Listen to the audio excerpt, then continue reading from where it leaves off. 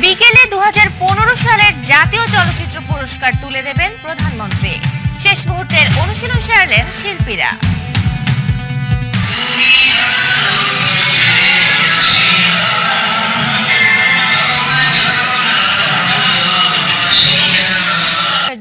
রহমান শাকিব খানের সাথে মাহফুজ আহমেদ পেয়েছেন সেরা অভিনেতার পুরস্কার। সেরা অভিনেত্রী হলেন জয়া আহসান। যৌথভাবে সেরা চলচ্চিত্রের পুরস্কার পেয়েছে বাপজানের বায়োস্কোপ ও অনিল বাগচির একদিন। পুরস্কার প্রদানের পাশাপাশি থাকছে চলচ্চিত্র তারকাদের পরিবেশনায় জমকালো সাংস্কৃতিক অনুষ্ঠান। এবারের এই অনুষ্ঠানে পারফর্ম করবেন রিয়াজ, পপি, ফেরদৌস, অপু বিশ্বাস, জায়েদ খান। চিত্রনায়ক শাকিব খানের সঙ্গে কাজ না করার বিষয়ে বাংলাদেশ চলচ্চিত্র পরিবারের সিদ্ধান্ত 3টি চলচ্চিত্র নির্মাণের ক্ষেত্রে স্থগিত করেছে হাইকোর্ট। দর্শক, ঠিক এই বিষয়টিতে কথা বলতে এই মুহূর্তে যোগ দিচ্ছেন চলচ্চিত্র পরিচালক সমিতির সহ সভাপতি মুনতাজুর রহমান আকবর।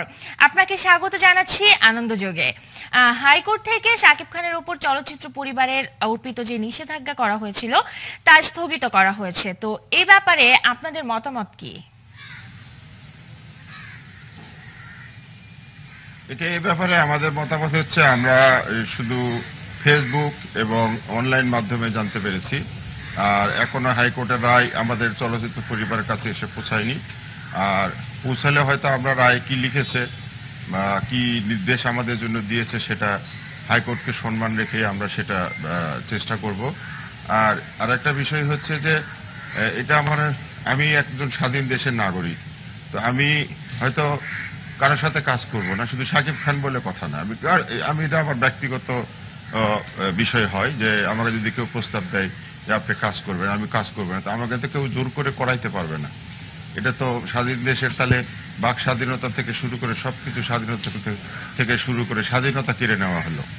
তো এখন মহামান্য হাইকোর্ট যে রায় দিয়েছেন যে আমাদের চলচ্চিত্র পরিবারের যেটা সিদ্ধান্ত, সেটা হচ্ছে যে চলচ্চিত্র পরিবারের যারা সদস্য, পরিচালক থেকে শুরু করে একদম টি বয় বা প্রোডাকশন বয় পর্যন্ত, তারা শাকিব খানের সাথে কোনো ছবিতে কাজ করবে না।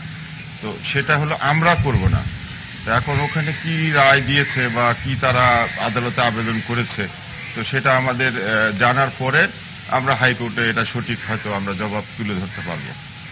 চলচ্চিত্র পরিবারের পক্ষ থেকে জানানো হয়েছিল শাকিব খানের সঙ্গে এই পরিবারের কেউই কাজ করলে তার বিরুদ্ধে ব্যবস্থা নেওয়া হবে। তো সেই সিদ্ধান্তের ব্যাপারে এই মুহূর্তে কোন অবস্থায় আছেন আপনি একটু বলুন। না, সেটা তেমন সিদ্ধান্ত কখনোই হয়নি। শুধু আমরা আমাদের যারা আছে তাদেরকে অনুরোধ করেছি যে আমরা যেহেতু এটা একটা সংকটের সময় চলছে, বা শাকিব খানের সঙ্গে যেহেতু একটা ভুল বোঝাবুঝি হয়েছে, বা শাকিব খানের ব্যবহারে চলচ্চিত্র পরিবারের যারা সম্মানিত সদস্য তারা মনক্ষুণ্ণ হয়েছে, সেখান থেকে চলচ্চিত্র পরিবার সিদ্ধান্ত নিয়েছে যে আমরা দেখেছি যে কমিটি, যৌথ চলচ্চিত্র নীতিমালা কমিটি গঠন হয়েছে। সেখানে আমাদের কাছ থেকে প্রস্তাবনা চাওয়া হয়েছে যে যৌথ চলচ্চিত্র নীতিমালায় আগে যা ছিল সেখানে কি ভুলভ্রান্তি আছে বা আমরা কি চাই, বা সেই যৌথ প্রযোজনা নীতিমালার ফাঁক ফোকর গলিয়ে কেউ এটা অন্যায়ভাবে কোনো চলচ্চিত্র যৌথভাবে ও দেশ থেকে এখানে, সেই দেশ থেকে এখানে বা এই দেশ থেকে সেখানে নেওয়ার কোনো ফাঁক ফোকর যদি থাকে বা নীতিমালায় না থাকে, যেটা আমাদের দরকার, সেটা আমরা অলরেডি আমরা পরিচালক সমিতির পক্ষ থেকে আমরা আমাদের কার্যনির্বাহী পরিষদের মিটিং করেছি। এই মুহূর্তে বাংলা চলচ্চিত্র যে অবস্থায় আছে, এর থেকে আরো উন্নত করতে হলে, বাংলা চলচ্চিত্রকে আরো এগিয়ে নিতে হলে কি করা প্রয়োজন, এই বিষয়ে আপনার মতামতটা কি?